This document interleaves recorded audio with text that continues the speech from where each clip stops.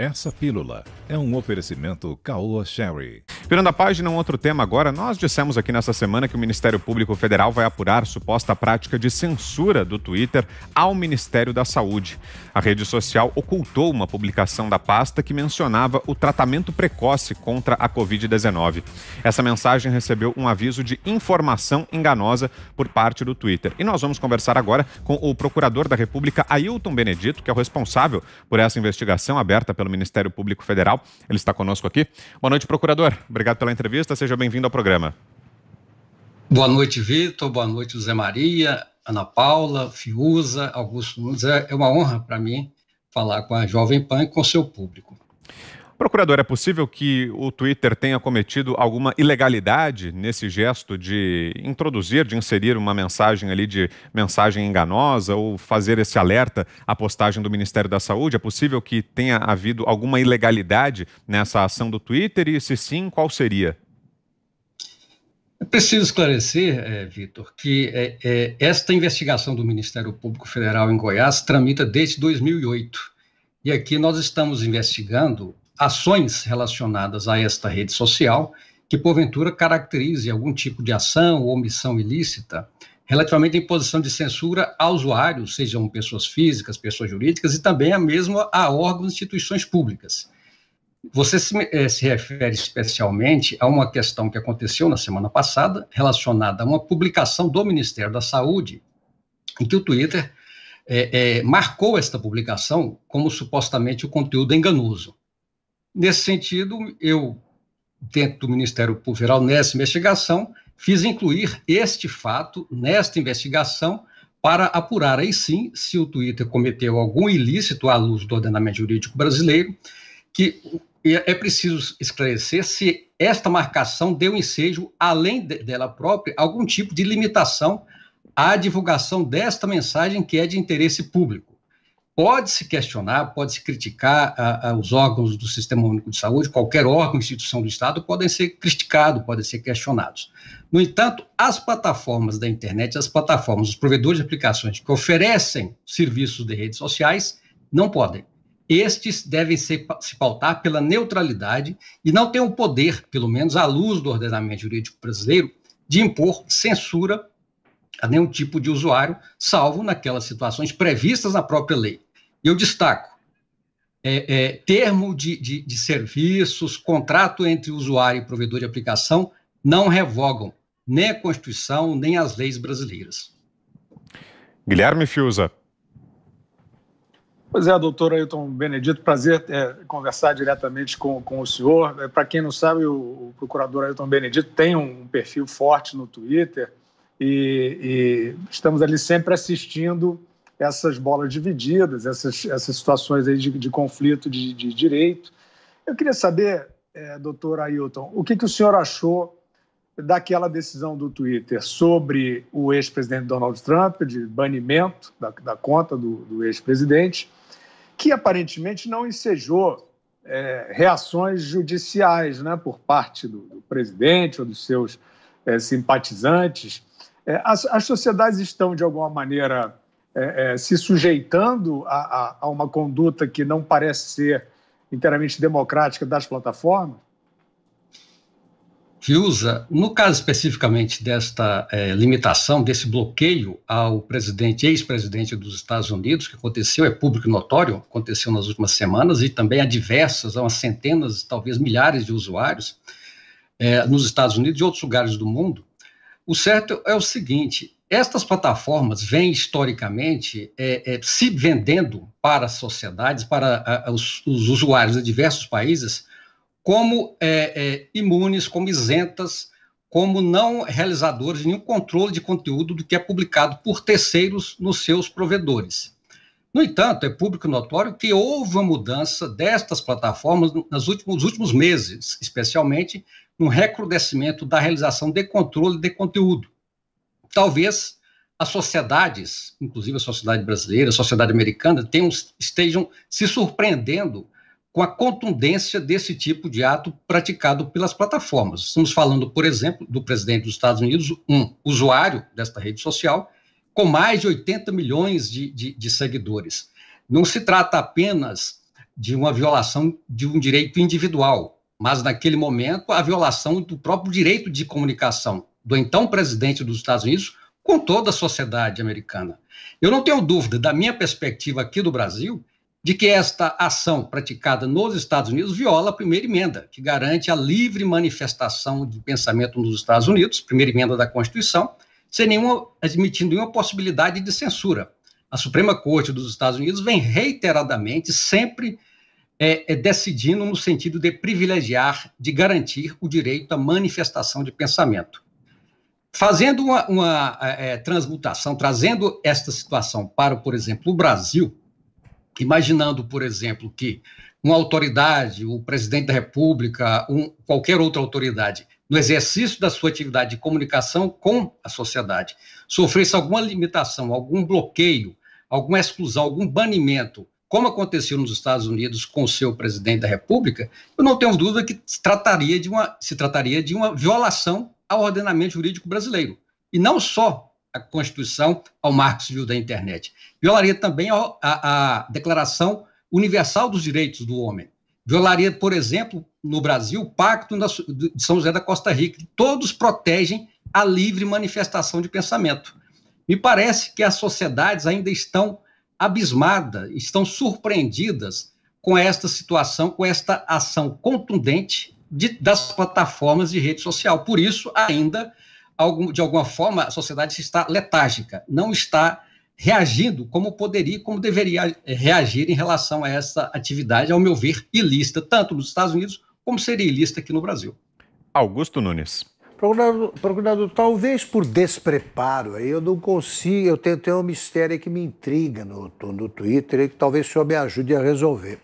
Ele não tem rosto, né, e frequentemente ele não tem nome, a gente não consegue localizar alguém que seja responsável pelo Twitter. É sempre assim, não, eu vou encaminhar o problema, encaminhar para onde? Né? Aí eles, não, é lá nos Estados Unidos e tal. Então eu fico um pouco perdido. O senhor já tentou localizar algum rosto ou identificar algum nome no Twitter? Como é que se faz para eventualmente enquadrar essa turma?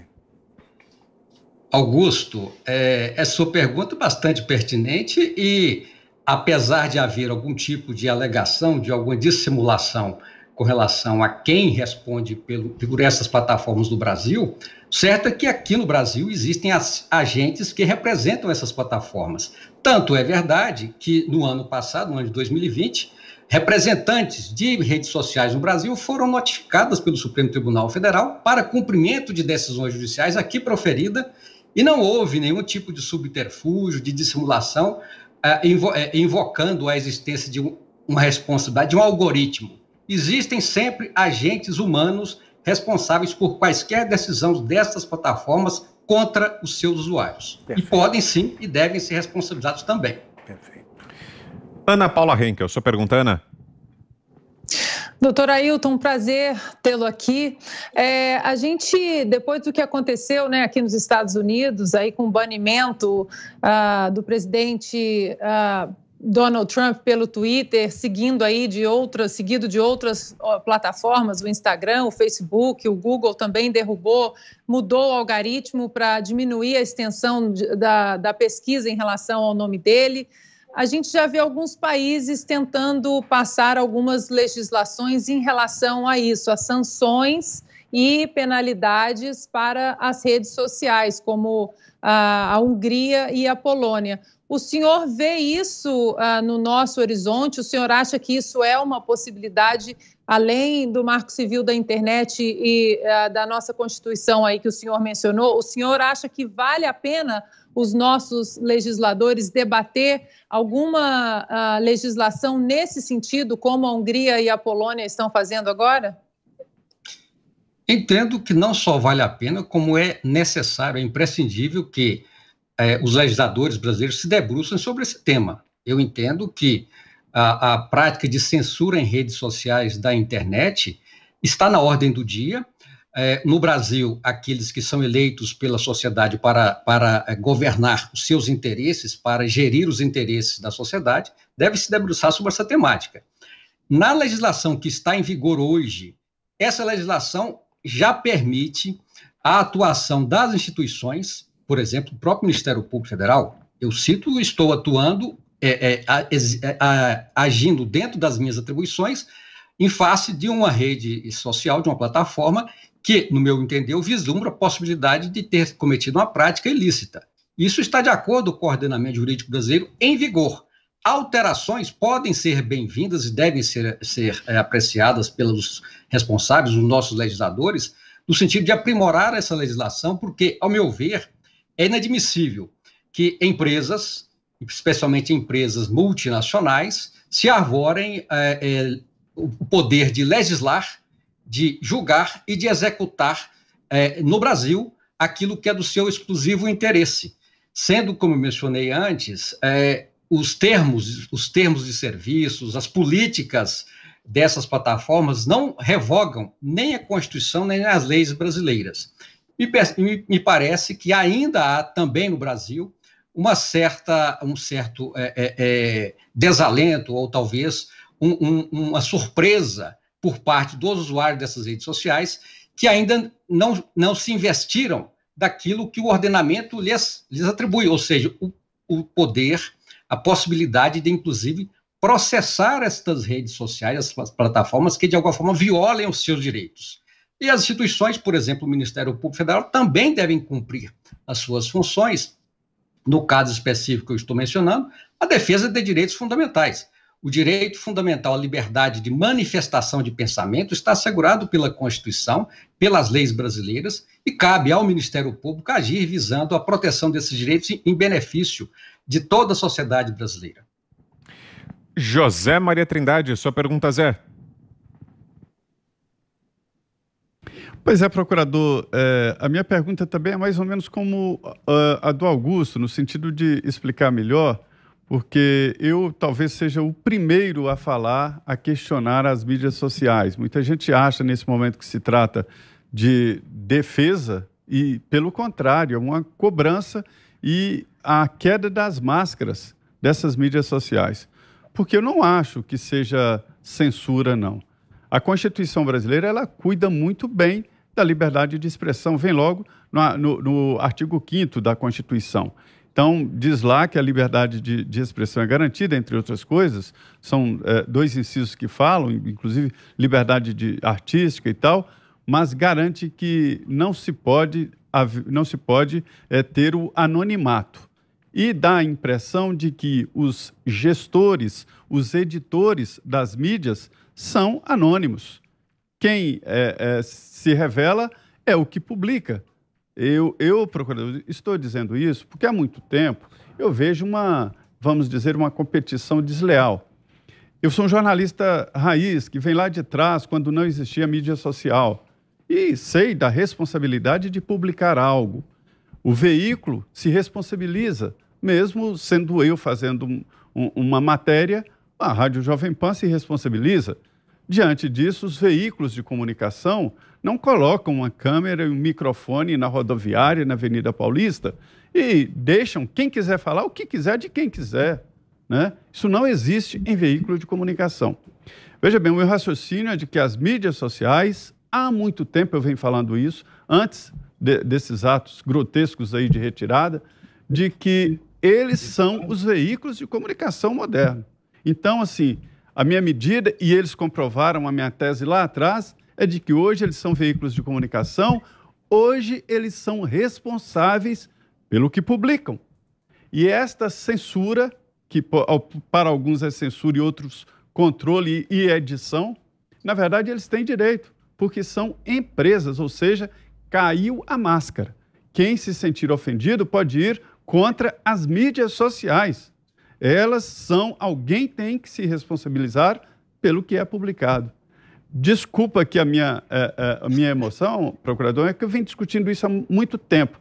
E aí eu venho à luz do senhor, quem está de um lado ou de outro, quer dizer, é censura ou é uma empresa de comunicação, um veículo exercendo o poder de edição? Ou é uma coisa ou outra.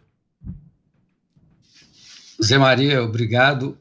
Você toca num ponto bastante sensível. Vocês, a Rádio Jovem Pan, qualquer veículo de comunicação, se responsabilizam pelo conteúdo daquilo que publicam. se responsabilizam, inclusive, sob a perspectiva jurídica, se eventualmente fazem uma publicação errada, uma publicação que viole direitos de pessoas. A questão é que estas plataformas, elas pretendem permanecer no melhor dos mundos, sob a perspectiva da sua irresponsabilidade. Elas querem se arvorar detentoras do poder de controlar conteúdo daquilo que usuários publicam e querem, ao mesmo tempo, absoluta isenção de responsabilidade pelo controle desse conteúdo. Ou uma coisa ou outra. Ou elas são plataformas neutras e não podem realizar controle de conteúdo e aí, ao meu ver, praticar alguma forma de censura àquilo que é publicado pelos seus usuários, ou elas, de fato, realizam esse controle de conteúdo e as instituições reconhecem que as plataformas fazem esse controle de conteúdo e as responsabilizam por qualquer publicação de terceiros que nelas realizem. Esta é a situação que deve ser resolvida. No momento em que nós estamos hoje, elas, ao mesmo tempo, buscam a absoluta irresponsabilidade por qualquer conteúdo de terceiros, e nós verificamos cotidianamente, por exemplo, publicações que são criminosas em redes sociais. E eu cito aqui, até teve uma matéria essa semana na Gazeta do Povo, jornal Gazeta do Povo, sobre perfis que promovem o comércio, a prática de tráfico de substâncias entorpecentes. Há publicações nesse sentido que não são coibidas. E nós estamos vendo uma situação que é absolutamente criminosa e passam em branco. Não há reação por parte dessas plataformas. Na nossa perspectiva, como você está mencionando, à medida que elas deixam que tal conteúdo permaneça nessa plataforma, elas passam a ser responsáveis por aquela prática ilícita. Ou elas controlam e são responsáveis juridicamente, ou elas não controlam e não são responsáveis juridicamente. No Brasil hoje, o artigo 19 do Marco Civil da Internet é exatamente nesta linha. Elas não são responsáveis juridicamente pelo controle de conteúdo, justamente para evitar a prática de censura à liberdade de manifestação de pensamento. Mas à medida que assumem a realização desse controle, aí, ao meu sentir, elas perdem esta isenção de responsabilidade. Muito bem, nós ouvimos aqui o procurador Ailton Benedito. Obrigado pela entrevista, procurador. Bom final de semana. Um abraço. Obrigado a todos, uma boa noite, bom fim de semana.